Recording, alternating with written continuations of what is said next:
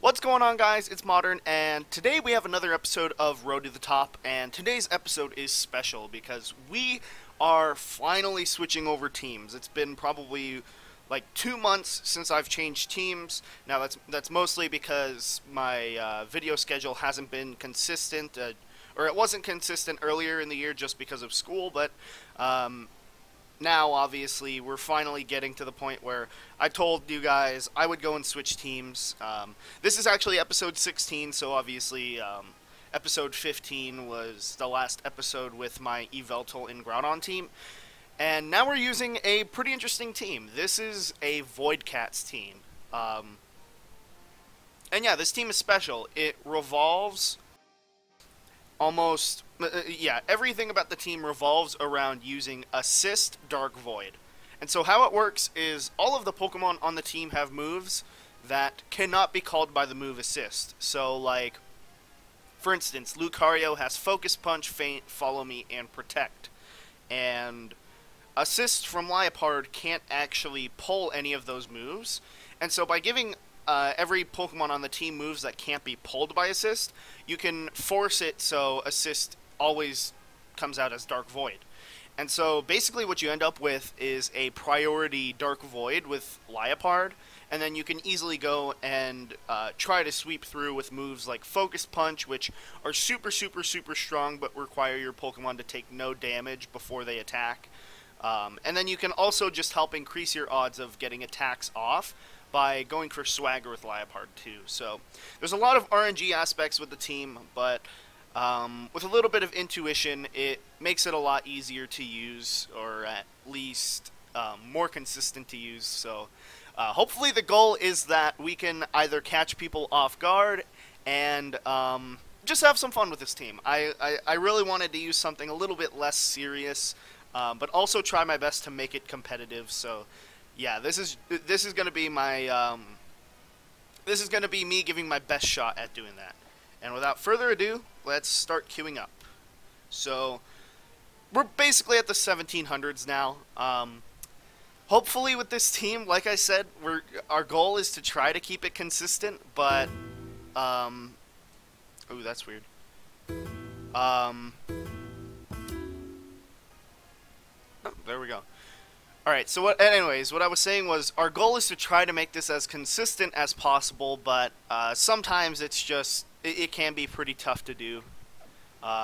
So for this, I'm just going to go for the super standard setup, Liepard Lucario with Smeargle and Ditto in the back. You lead Liepard Lucario because Lucario has Feint, which can actually break through Crafty Shield. And then Follow Me just in case if your opponent has any Taunt, although none of the Pokemon on my opponent's team can carry Taunt besides Smeargle, but no one runs that. So yeah, most likely, I assume my opponent's just going to lead Smeargle Xerneas, or like Smeargle Groudon, or Groudon Xerneas, some combination of those Pokemon. They could also alternatively lead Kangaskhan, which would be fine. There's a lot of quirks with this team that make it interesting to run. Instead of running Fake Out on Liepard, you run Protect on this set, and that's mostly just because you don't want to have to deal with opposing Fake Outs, and there's also a lot of situations where you want to stall someone out of their last turn of sleep or something. So let's say they slept for 3 turns and you just want to Protect, so you can have them wake up and then you can put them to sleep again. So that's usually the general strategy. The only real difficulty I can see right here, besides obviously the RNG aspect of Dark Void and Swagger, is that my opponent can have, Magic Coat Cresselia, so that could definitely prove to be an issue. And they lead Xerneas and Smeargle, so that's pretty good. For this first turn, I'm just going to go for the Double Protect. There's no reason to risk the Fake Out against Smeargle or anything, so yeah, I can just go for the Double Protect. I can actually Mega Evolve with Lucario too, since my ability on it is Steadfast. It doesn't really do anything. Ideally, I would actually want Justified on Lucario, I think, just so if I'm in a really clutch situation where Foul Play is not really doing any damage, I can actually foul play my Lucario and then increase its attack. But yeah, there's no reason to do that in this situation. And I lose nothing by going for the Mega. So let's see, double protect. And they actually have Crafty Shield Smeargle, so no fake out coming out. This means I can easily just go for the feint this turn, and they actually go for Dazzling Gleam too, so they're fully aware of what this team can do. And ooh, I didn't see what the first boost was. They had the accuracy drop. I didn't see. I think it was special defense or something. But yeah, this is my first time using it in game, guys. Let's see how this looks. So assist, and then feint into the Smeargle. Feint will break through the Crafty Shield, which is nice, and then it will also break its Focus Sash. And the hope is that I'm able to connect a Dark Void onto at least the Xerneas right here. So let's see, assist is going to come out. Ooh, the pause and the Dark Void. Alright, so the move's going out, so at least we know that it's going... Oh, and the Smeargle avoids. Okay, but it hits the Xerneas, and that's what was more important. Dang, that sucks. It sucks. Let's see, Smeargle boost. Special defense, that's also fine. Defense, that's actually really good.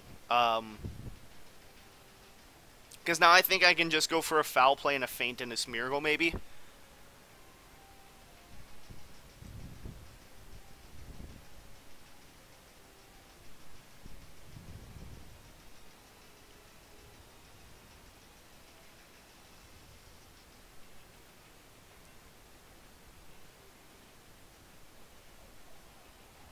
Yeah, and the hope that this knocks out the Smeargle.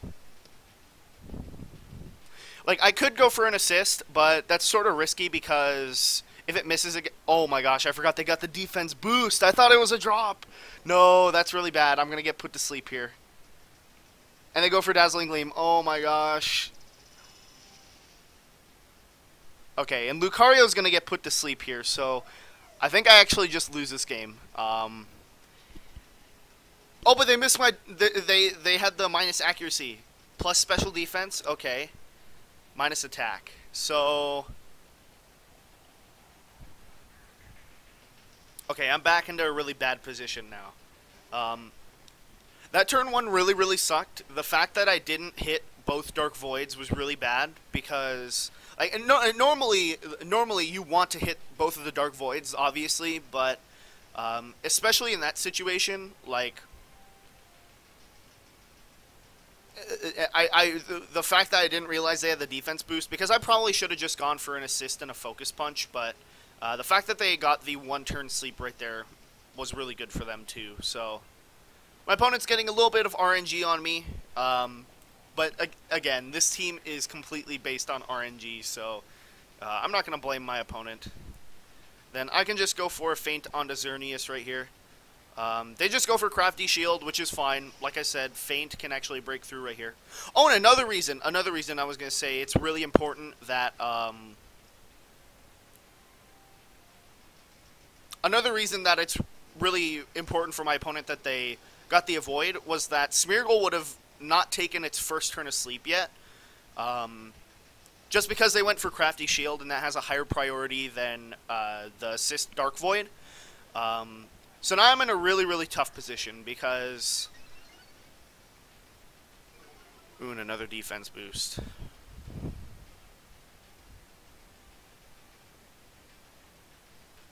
Yeah, so I think what I have to do right here, I have to go for a Dark Void and then a Focus Punch into...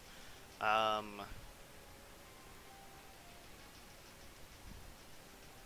think I have to start targeting down the Zern.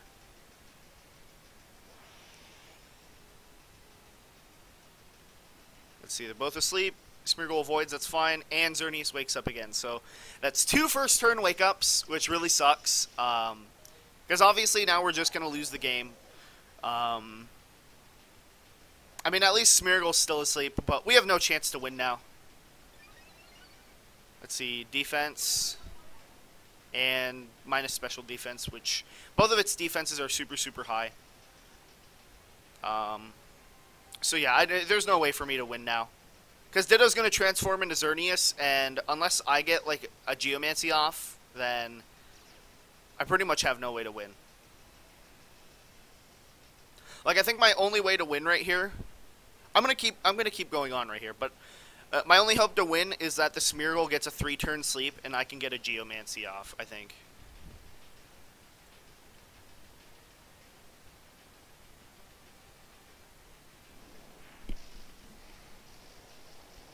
Yeah, so like I said, it just sort of goes to show that this team's very RNG reliant. When your opponents get the first turn wake-ups, it's really, really, really huge for them because it means that they can disrupt you heavily. Let's see, Smeargle's still asleep, so if I can actually make it through one more turn, then I'm not in too bad of a position. Their special defense goes up even more now, but it doesn't really matter. After the boost, I should be able to KO their Smeargle. Won't be able to KO their Zern, but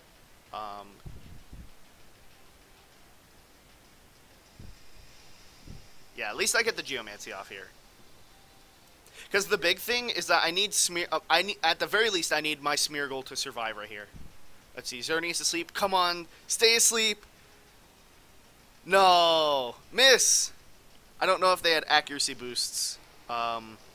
If they miss my Zern, I have a good chance right here. Ditto avoid. Okay, okay then. This isn't too bad. This isn't too bad. Plus accuracy, that's pretty bad now. Special defense down, that's fine. Alright,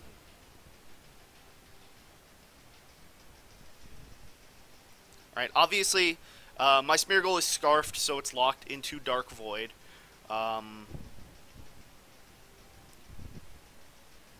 Do they go for a wide guard with Smeargle? I don't think they do.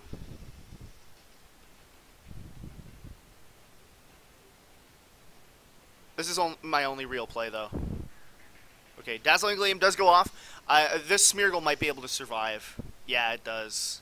So, they're plus accuracy. Oh, and they actually get their own Geomancy off, so...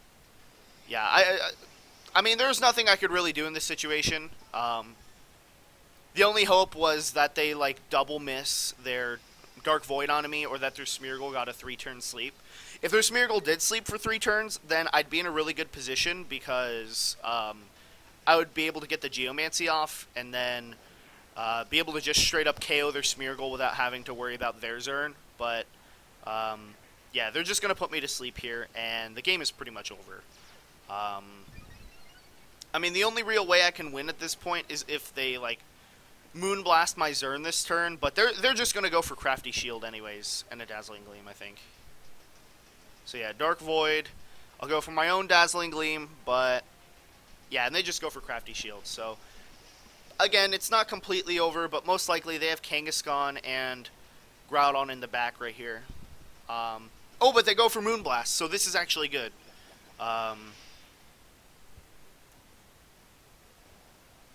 Smeargle's still asleep.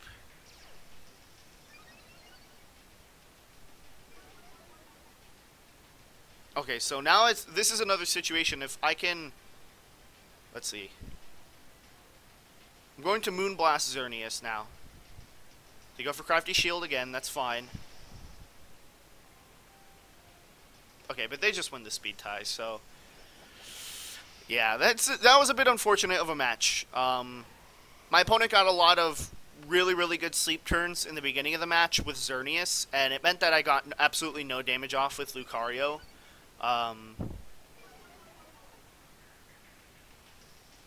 But yeah, like I said, it's the nature of this team. It's if your opponent can get the first turn wake ups, then you completely honestly you can't win. And then I really, really, really heavily misplayed by going for the foul play and feint into Smeargle. I didn't realize that it had a defense boost. It was, like I was saying, it was one of the boosts that I missed. But, yeah, I thought my opponent had minus defense instead of plus defense. So, yeah, if they had minus defense, then feint and foul play would probably knock out, in my opinion, I think. But, yeah. So we're going to go to Game 2 now. We're going to try our best to win a match without getting haxed out. See, it's sort of sucky that I say that, like, this team relies so much on RNG, but at the same time, the RNG is so much in your favor. Like, sleep turns for them to wake up on the first turn after wasting their sleep. What is it? After wasting their first sleep turn, they have a 1 in 3 chance to wake up. And, in most cases, if you can get a swagger off too, that means they have a 1 in 6 chance to even get an attack off. And so obviously it's heavily in your favor, but it's not like 100% or even 99% or anything. And yeah, we're just going to go for the standard setup again. One of the reasons you go Lucario in the matchup against the Big Six is just because of Quick Guard on Talonflame, and then Crafty Shield on Smeargle. For most other teams, you can usually just use Mewtwo, because you can go for a Snatch. It'll steal their Quick Guard, it'll steal Safeguard, it'll steal Tailwind, and etc. Alright, and now we're back in a pretty difficult situation. This is another time where I'm just going to go for a double protect. I don't want my opponent to like fake out and then flare blitz or something, because I'd be put in a really bad situation. So the hope right here is that for this first turn they just fake out and then flare blitz. If they go for a Tailwind, that's not too bad, but the issue becomes that if they can get a good roll on my Liepard, they can pick up a knockout before I get an assist off. So let's see. Double Protect comes out. They just go for Tailwind and an attack, actually. So pretty interesting. If they go for a Power-Up Punch, that's actually good for me, believe it or not. But they just Power-Up Punch into Lucario. So maybe they expected me to go for a Protect right here. Like I said, though, I can just go for the assist, and I'm actually going to go for a feint onto the Talonflame. And they do go for Quick Guard, so this is really great for me here. The Talonflame is going to take, they won't waste their first turn of mandatory sleep, and then as long as this connects with Kangaskhan, then I should be in a really good position.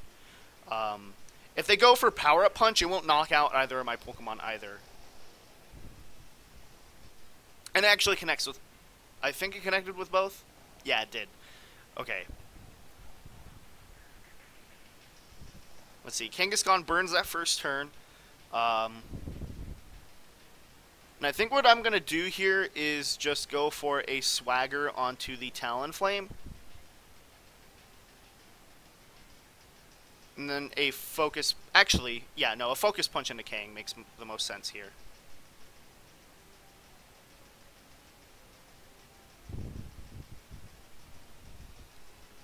I was going to say that I can KO the Talonflame with the Focus Punch, but Kangaskhan's more of a threat here. And then, obviously, getting the Swagger off against the Talonflame, like I was saying, for this next turn they will have a 1 in 6 chance to actually get an attack off. For the Kangaskhan here, it's a 1 in 3, but I get the sleep turn, so that's good. Good RNG, got the 66% on my side. And the hot Focus Punch, one-hit knockout. It's really, really nice.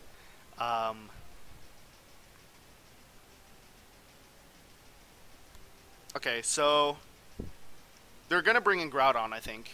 If they bring in Xerneas, that's actually a bad play in my opinion. But yeah, they just bring in Groudon. What I'm going to go for right here is a feint into Groudon and then a assist. Alternatively, I could potentially go for a foul play. Now that I think about it, a foul play into the... Yeah, a foul play into Talonflame actually makes the most sense here, I think.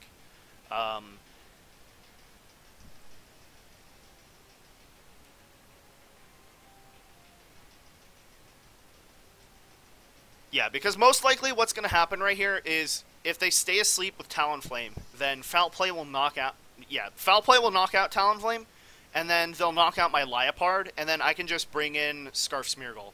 Oh, and they actually go for Precipice Blades, so this won't even knock out my Liepard. Okay, yeah, and the foul play, the Talonflame's +2 because of Swagger, so obviously that's going to pick up the knockout. Now they're going to bring out Xerneas, and I'm again back in a really great position, and this is where Smeargle strats come in, because now if they boost with Xerneas, then I can just steal its boosts by transforming into it with Ditto or Smeargle, and then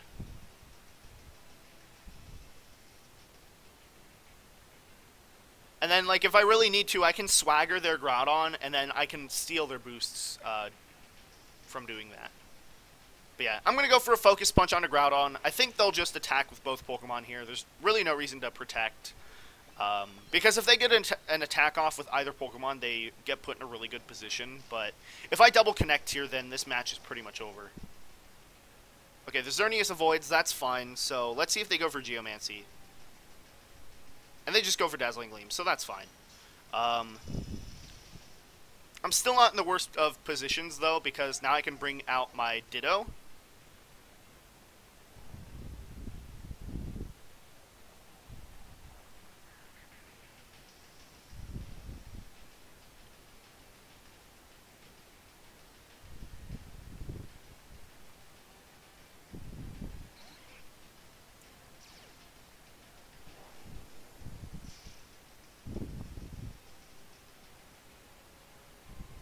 Alright, and I can just go for a Precipice Blades and a Feint onto their Groudon, I think.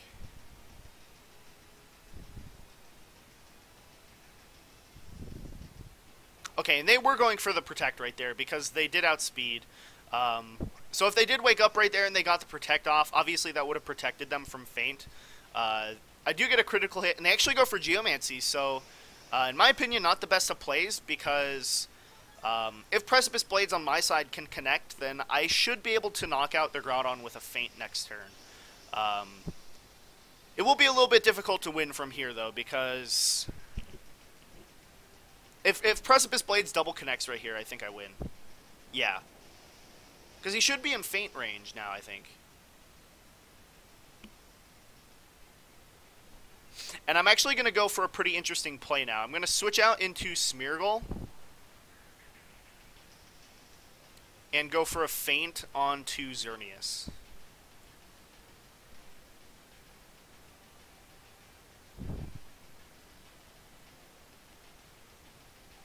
Because from the looks of it, just because I got a critical hit the last turn, I would probably need another critical hit to knock out their Groudon. But by switching out Ditto, if they go for the KO onto Lucario with maybe Dazzling Gleam, then I can just steal their boosts. And they do go for Dazzling Gleam, so now I'm in a winning position because I can just knock out both of their Pokemon with Dazzling Gleam. And even if they manage to get a critical hit with Moonblast, my Ditto actually carries Focus Sash. So, yeah, just one of the techs I really like with Ditto is... ooh, please let me choose what spot it goes into.